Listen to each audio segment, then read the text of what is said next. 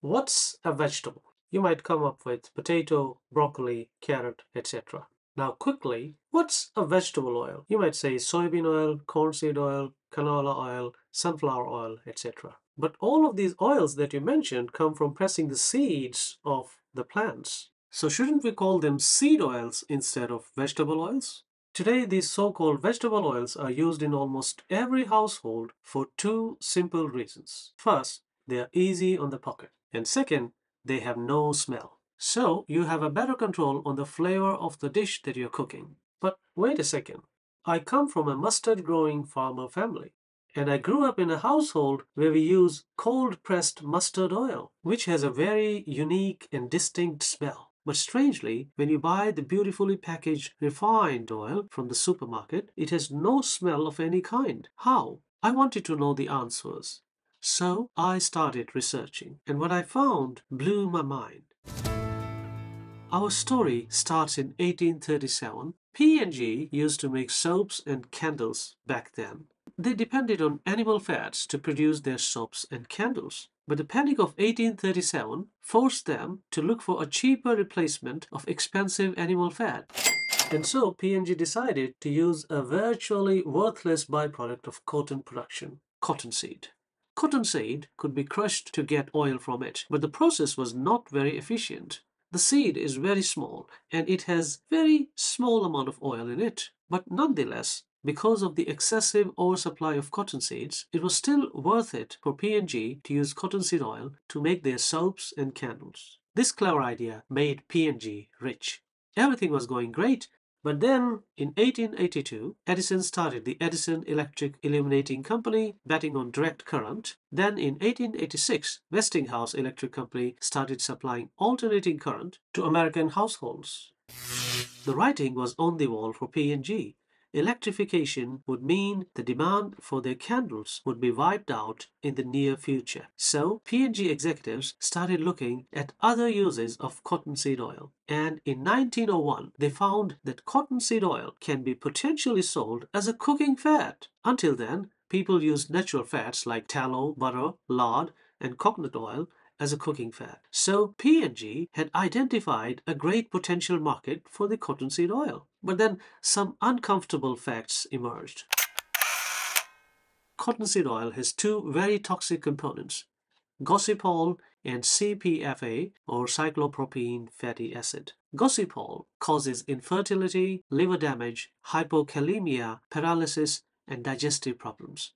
CPFAs are cancer-causing. In fact, when USDA officials experimented with cottonseed as a potential feed for livestock and horses and rabbits, they found that those rabbits and horses would suffer from digestive disorders and would eventually die. This cottonseed thing was indeed toxic.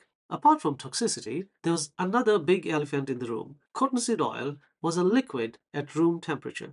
Traditional cooking fats were all solid at room temperature. Many consumers considered liquid oils to be inferior to solid oils. A liquid cottonseed oil will not replace the traditional cooking fats. If P&G could find a way to somehow change the liquid cottonseed oil to a solid form, then they could use some good marketing to convince consumers to ditch the centuries-old traditional cooking fats. P&G could be a very, very, very rich company if they could pull it off. Luck was in favor of P&G. In 1903, Wilhelm Normann patented the liquid form of hydrogenation. In simple words, he found the magic wand that can change an unstable liquid fat into solid fat. Just add some hydrogen to the liquid fat and voila, it will turn into a solid fat at room temperature. It would look and feel like a traditional cooking fat. Yay! But what about the toxicity? It wouldn't look good if their P&G branded cooking fat made the consumers infertile, sick, and cancer-ridden. They found a way around that too. All you have to do is bleach and deodorize the cottonseed oil, and voila, the oil has no odor and no flavor. Problem solved. But then, what name should be given to this new product? The bleached, deodorized, and hydrogenated cottonseed oil was an industrialized thing which was not found in the kitchen, or for that matter, anywhere else in the natural world. In fact, before this, industrialized food making was just doing the same things that you would do in your home, but at a much larger scale. For example, you could churn butter from milk at your home. So industrialized butter making was just using the same process, churning with a much larger churn in a much larger amount of milk or yogurt. But with this bleached, deodorized and hydrogenated cottonseed oil, that was not the case. This was something that could never be made in a home. This was probably the first ultra-processed food, but perhaps naming this thing ultra-processed cottonseed oil would not sound good to the ears of the paying customers. P&G used the name shortening. Traditionally, shortening was any cooking fat that was mixed with flour to create flakiness in a dish. Adding cooking fats to the flour shortens the gluten fibers in the dough, making it less starchy and more flaky. And so the name shortening comes from this shortening of the gluten fibers in the dough. To sway consumers away from the horse killing and rabbit killing image connected with cottonseed oil, in 1911, P&G launched CRISCO shortening, basically which stands for crystallized cottonseed oil. But how would you now convince the public to buy your odorless Frankenstein liquid solid thingy? Simple. Do some big time marketing. How? First, never ever say the word cottonseed oil when marketing it. Just call it CRISCO. Second, project this factory-made hyper-processed CRISCO as hygienic, wholesome, and pure. Third, give out free CRISCO samples and free CRISCO cookbooks in which every recipe calls for CRISCO. P&G widely advertised CRISCO as having no taste, no odor, and it never gets rancid.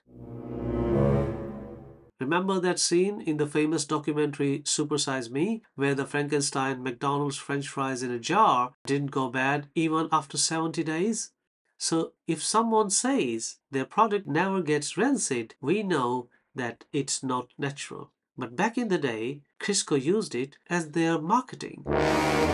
To replace your kitchen's natural cooking fats, such as lard and butter, with CRISCO, a marketing budget of about $12 million today was set aside in 1911. And from 1912 to 1915, a further $108 million in today's money was spent on the marketing of CRISCO. The result? P&G was able to convince the general public that this highly processed factory-made CRISCO thing was a natural food, just like lard and butter.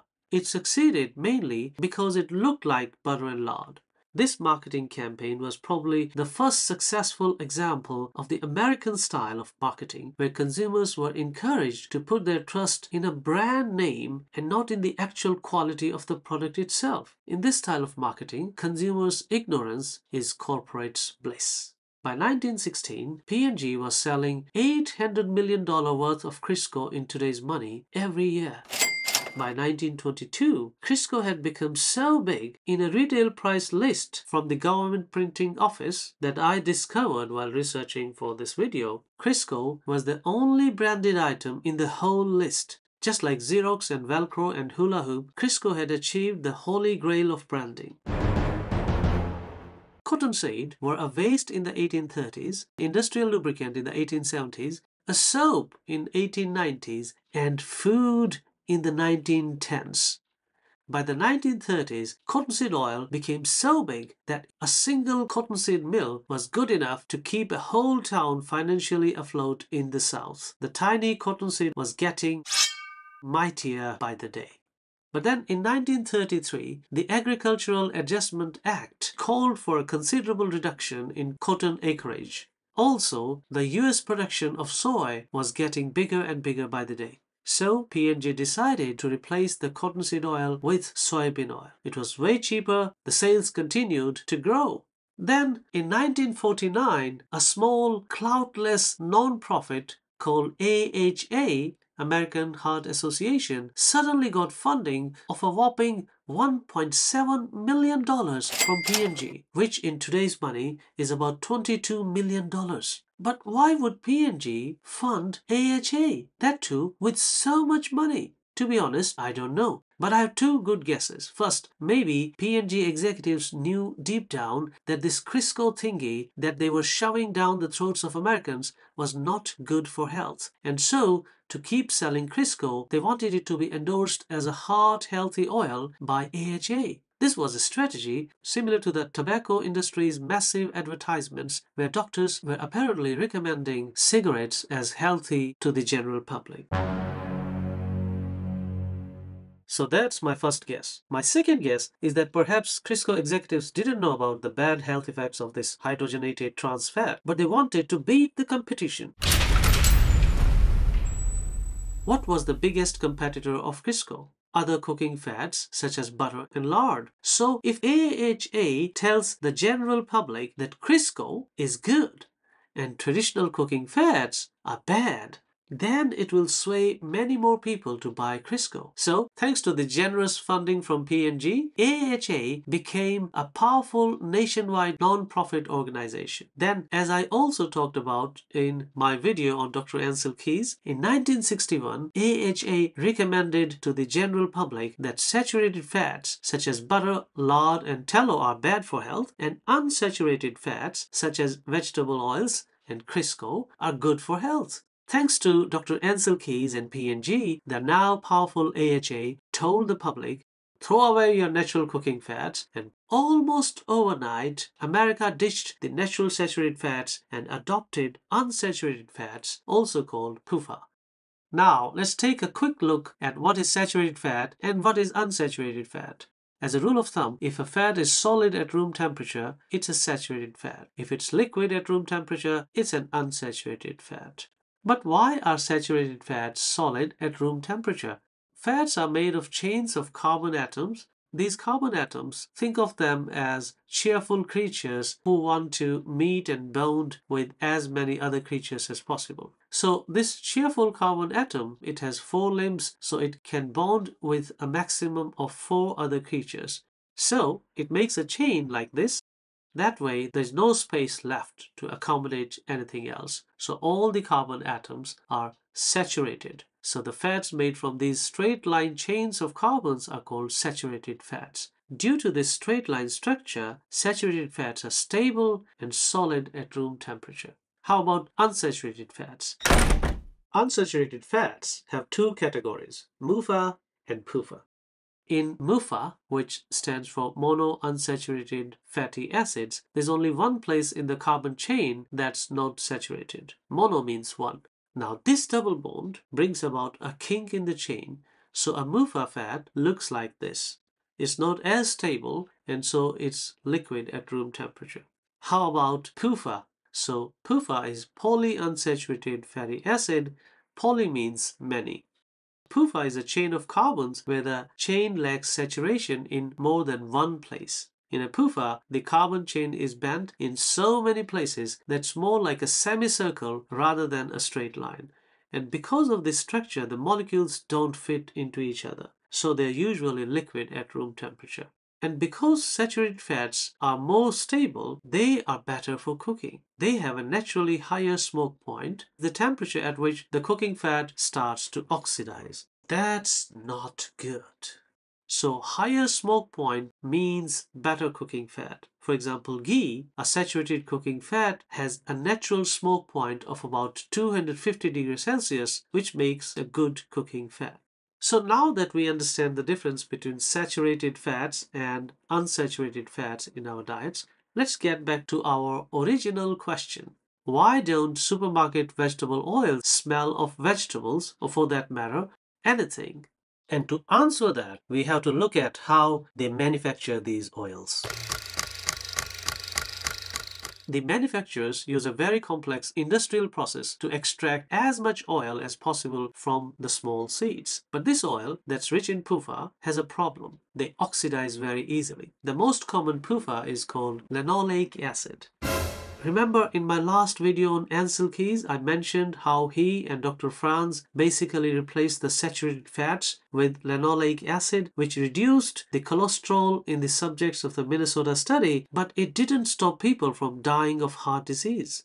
More people, in fact, died of heart disease when the natural saturated fats in their diets were replaced by linoleic acid. Further studies revealed that seed oils rich in PUFA or linoleic acid are actually about 4,000% or 40 times more susceptible to oxidation than MUFA or oleic acid. On every bottle of olive oil, it says you must keep the olive oil away from light and direct sun. Olive oil is 90% MUFA but 10% PUFA. This 10% PUFA can oxidize quickly after getting exposed to sunlight. Think about it for a second. This 10% PUFA oxidation can render the whole bottle of olive oil taste and smell really bad and unsuitable for human consumption. Oxidation turns fats toxic by creating chemicals called aldehydes. In fact, foods fried in so-called vegetable oils contain up to 20,000% of the daily allowed aldehyde limit set by WHO. So, heating seed oil PUFAs oxidizes them quickly. Remember that. Now, let's look at the seed oil manufacturing process. In the processing plant, to extract as much oil as possible from the tiny seeds, they use a process called solvent extraction, in which they use hexane, which is a volatile hydrocarbon.